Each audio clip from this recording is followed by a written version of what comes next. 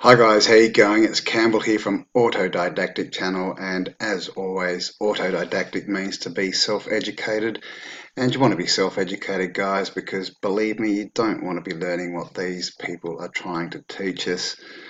Now today's video is going to be on Sydney, Australia, and mud flooded buildings basically. And as you can see in this first picture here, this is now the Radisson Plaza Hotel, but we can see these windows going straight into the ground, and they get bigger as they go along. It's sort of sinking in that way. Alright guys, so yes, today's video, mud flood Sydney, Australia. Stay tuned.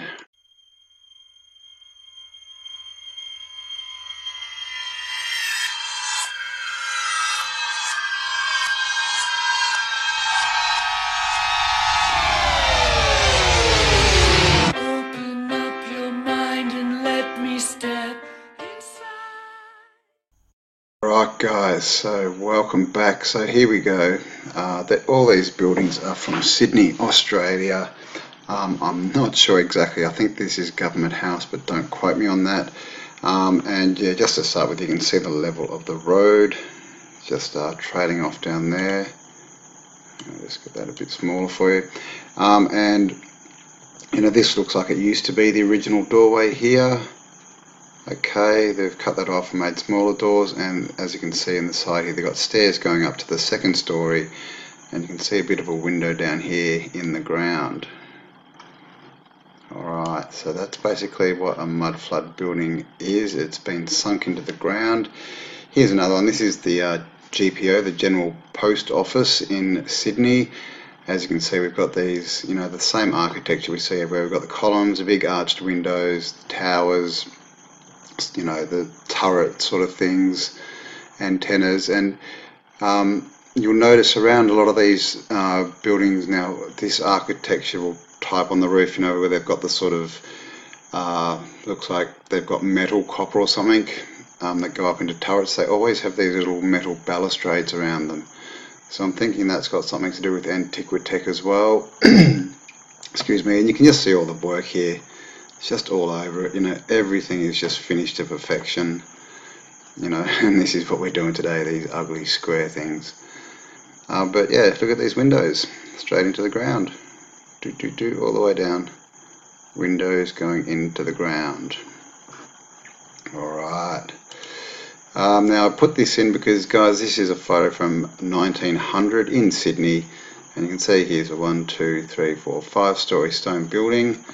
And this is what we had, dirt roads and horses carrying wagons. Now this is wool, so you can, you know, that'll weigh a little bit, but I mean, you can imagine how much stone, if this is what they can pull, imagine how much stone these guys can pull at a time. It's not much, and you know, if 4 horses, you know, how many horses would they need to be getting all, not just the stone and the rock, but all the cement, mortars, the iron, the glass, everything that's without even talking about, you know, the workers, the cost, building foundations, all this kind of stuff. And this was the tech that we had to do it, so it doesn't really make sense. Here's another shot, same kind of deal, 3-story building in the background. This is around early 1900s, and yeah, these are the work, you know, the workhorses as we call them, of the past. These are their trucks and their utes and things. Alright, another one here, this we saw at the start. This is Radisson Plaza, and yeah, as we can see, windows straight into the ground. And if you look at these arches, these doorways, they look like they're doorways. They're the full size, and it looks like these have been maybe filled in, I'm not sure a bit, but they're probably windows with lintels on them. So this may have been, I'm not sure, maybe these, no, it looks like there's another story below here, so I'm not really sure what these would have been, a balcony or something. But also a lot of these buildings, something you'll start to notice when you look at a lot of them, you know, this bottom story, you know, it's classic sort of what we're calling Tartarian architecture. We've got the keystones and all this kind of, what do you call that, just, you know, the lines in the walls there. But it's different architecture to this level, which, you know, it looks you know, all the artwork, you know, the layout of the windows, everything looks different. And then again on top, it goes different again. Now this on top may have been, you know, altered, the facade at some time, and, you know, or just squared off. But yeah, it looks like there's different types of architecture you start to sort of notice as you look at all these mud flooded buildings. Here's another one. This is, I think this is a bank, the Commonwealth Bank. And as you can see, window here, straight into the ground. And then they get bigger as it gets further down. This one looks like it's even a whole window, but these ones are going into the ground. As you can see, they've had to extend this doorway down and put stairs up so you can get up into the second floor. This is the same building when they've been doing a bit of work on it, and there you go, those are the windows, and they disappear down. Get bigger as they go down around the corner, as the levels change. Here's another one. This is, I'm not sure if this is the same building or not, but with this one you can see, you know, this is the level of these windows going along here, and underneath there's a window going straight into the ground. Okay, looks like there's more around there. But if we come down here, there you'll see them. Okay, there we go, top of a window. Window, window. Okay, this one looks like it's got glass in it, so it's probably in their basement or something, and they're getting a bit of light through it, but these two look like they might have been closed off of that. It does look like a window there though. And as you can see, another feature of this is you'll see that these windows that are buried, they're always the same as the ones on top of them, so they're always the same width. Obviously we don't know about the height, but they're always the same width. You see this is a wider window than this window, and this is wider, well, we can see with this one. This is the full width of this window, and this skinnier window, which is out of the picture here, this skinnier window, whoops, is the width of this sunken window here. And then as we go around the corner, yes, we get more of them going straight into the ground. Alright, so this is, you know, why would you build a window underground, right? That doesn't make sense. And look at this building, guys. Look at the columns on this thing. And this again, like I was just saying, this is looks like two different styles of architecture, you know, one built on top of the other. You know, it's something that we see a lot of. But again, with this one, you know, it's just a different shot of the same building. They all have these. They all have this stonework thing around the eaves. I'm not sure what that is. Could be just decoration, but probably got some kind of use, I'm thinking. But yeah, down here, window, window, window. Okay, windows going into the ground. Sydney, Australia, guys.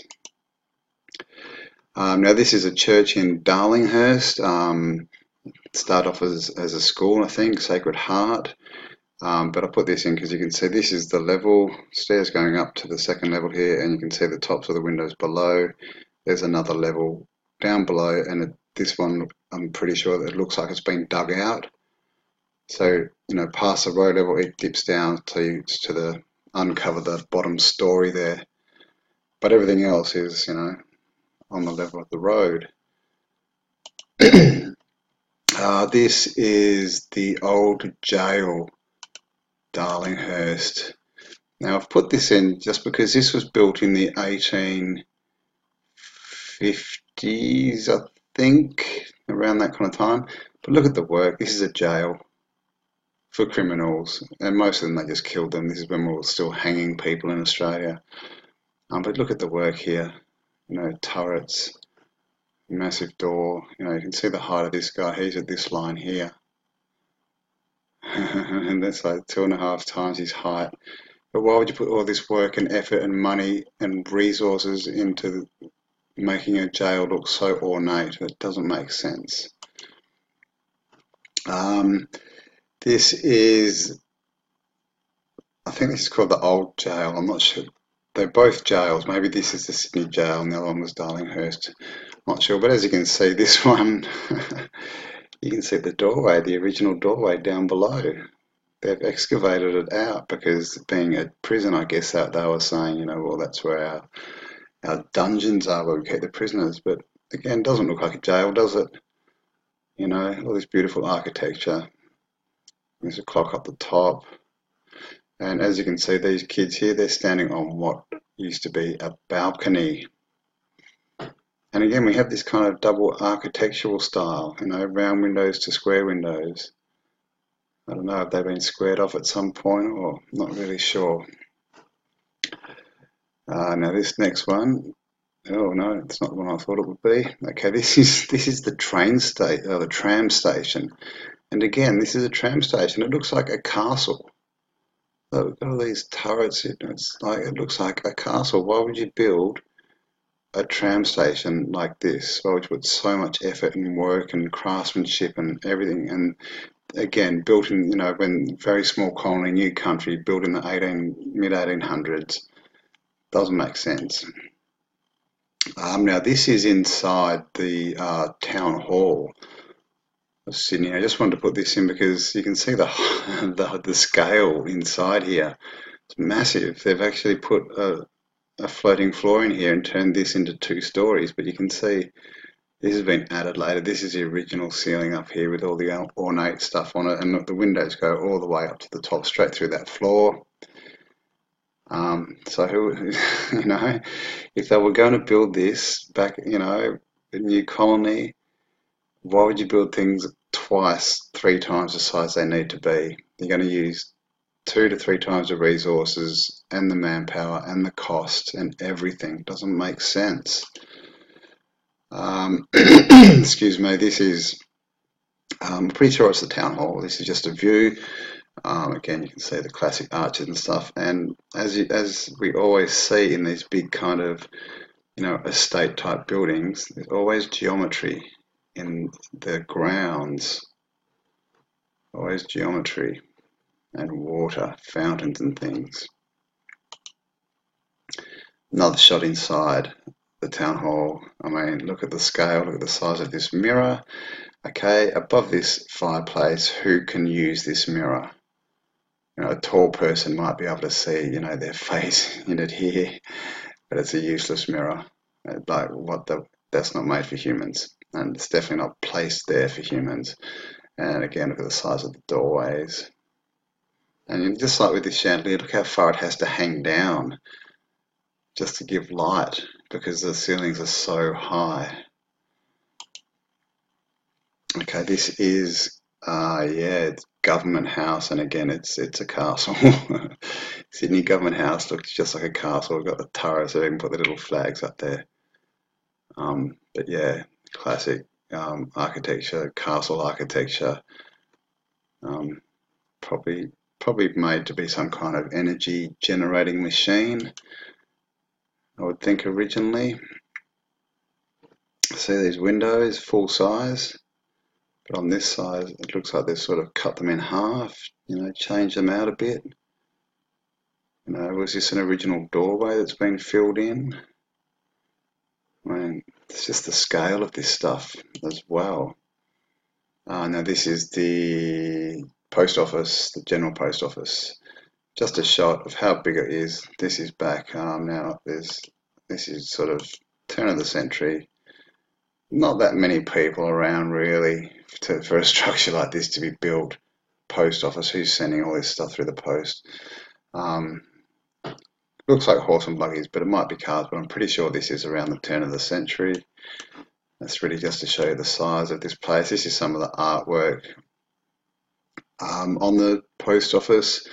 And again, look at all this, you know, all this ornate stuff. None of it at all got anything to do with Australia apart from, you know, our ruling monarch's symbol here, the person who stole the land and is now charging us to live here.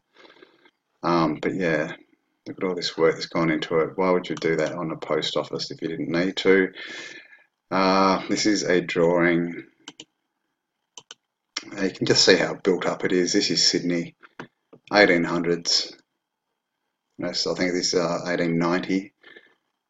You know, domes, clocks, domes, you know, spires and antennas. And look at this. This is a mud flood building. You see the windows and they're going into the ground there. Steps going up. Alright, and again, there's not that many. Look at all these buildings, there's not that many people around. A couple of horse and carts. Again now, I'm not sure which one this is, government house or government something. It's some building that the government stole. But again, a window here going straight into the ground. Right there. You can see all the stonework matches it on the top. It's all built properly. It's a window. And here, window going into the ground, and see how they've had to build up this. I mean, again, this looks like the second floor, so this was probably the original, I don't know, a balcony or something, and the original entrance would have been down here, and they've kind of filled it in. But you can see there's a bit of a window here, but they've had to build this up to get into the second level, and they've pretty much half covered this window in the process. You know, you would not build that originally like that. You would not put a stairwell in front of a window. When you can do this, you know, when everything is so precise and done to such a, you know, a standard, you would not do that. And of course, you know, here's again is those that sort of balustrade stuff, the metal that goes around the top of these sort of copper domes, the ones with the spires. So these are different to the round domes, and they always have the metal sort of balustrade kind of stuff, whatever it is around them. But yeah, I mean that's, you know, that's half sunk, that building. Here's another shot of it, and again you can see, you know, and this all comes out. So we've got the, you know, Greco-Roman up here, which you see everywhere, and yeah, it looks like that may have even been all the original door and gone down lower and just as a grand entrance, and they've had to build up to the second story and put this in so that they've got, you know, somewhere to walk and get in. This is a photo I was looking for before, ended up in the wrong spot. This is the old Sydney jail again. People standing here on what used to be the balcony, because you can see this is completely built out. Like we've got the keystone here, got all the ornate stonework, got the arch, got the doorways, and even this would have been original, I'm thinking, and they've just dug it out and put some steps going down to it. So there you go, and of course with the symmetry we always see, we've got this arch directly under this arch. You know, their symmetry is always perfect. I mean, just so, even just this brickwork here, look at it, these two bricks and these are the same. You know, it's all the same. 2 bricks in the middle, 2 bricks. It's just done. You know, the level of craftsmanship is just amazing. You know, compared to the crap that gets thrown up today, it's just amazing. This is funny because this is an old jail and they've got a little security camera looking out. This is a Regent Theatre. This is just an old shot, just to show you with this one. Look at the size of the top story here, and of course, again, very what we're told in a Greco-Roman. We've got the big urns, got the sort of pillar balustrade stuff, these massive arching window things, whatever they are, windows. But look at the size of this story compared to this story. Okay, it's literally 2.5 times as big as this. And of course, as you see in a lot of these theatres, you go in and you go straight up to the second floor. And this bit's just been turned into shops and stuff, but looks like it's sunk, doesn't it? Now this is a train station. Now this was built in 2 months, guys. So I'm just going to flip over here. Whoops, that's my recording. Okay, so this is what's called the Rockwood Cemetery Rail Line. It used to be part of Sydney Suburban Network, not known as the Sydney, now known as the Sydney Trains Line Service. Rockwood Cemetery was built in 1864, opening 22nd of October 1864. Okay, in 1862 they bought some land to establish a necropolis, which means city of the dead, and they built this train station, and they built it in 2 months. Where's the dates here? Necessary. Yeah, so the railway line construction began in November 1864, and from the 1st of January 1865, the trains began their run into the cemetery. So it was finished 2 months max. If they started the 1st of November, they had November, December, and then it was running in January. They built, like this is a shot of the tunnel, and look how ornate it is. Pillars, columns, some angels up here. Like, it's just amazing architecture. Okay, 2 months, guys. They built all this in 2 months and laid the tracks for the trains, of course. Okay, so I just wanted to show that Rockwood Cemetery Line stations. They basically built it. They're saying to take dead bodies to the cemetery because back in the 1860s there was obviously so many people dying. The population was pretty small back then in Sydney, so it's just a bit weird. This is just to show just the kind of the scope of what they were building. We can look at buildings and singular buildings, but when you look at the whole lot of what was built in a certain time period, like, it really changes the story. Like, this is from the 1790s to the 1960s. So it's 150 years, and this is just some of the big houses that were built. They're sort of more homesteads. They probably were built around that time. But we've got things like this, Vaucluse House, Cadman's Cottage. Oh, that looked like a mud flooded, didn't it? Come on, computer. So some of these are just houses, but some of them are like this, these big grand buildings. Look at them. That's Tartarian. They've got the pillars. They've got the antennas. So these aren't just little houses. These are big constructions. And this is just a list of some. There's another huge one. We've got the porticos. All the stuff. And so yeah, this is what they built in 150 years. Starting from 1790, Australia, the first fleet, we're told, Captain Cook hit the shores of Australia in 1788. So this is 2 years after white man, we're told, set foot in Australia. And suddenly they're whacking all this stuff up. Old Government House within 2 years. Of course, you've got to have the government in straight away, right? And then we hit 1800s. This is 12 years after they've settled Australia, and come on, Vaucluse House, we get something like this.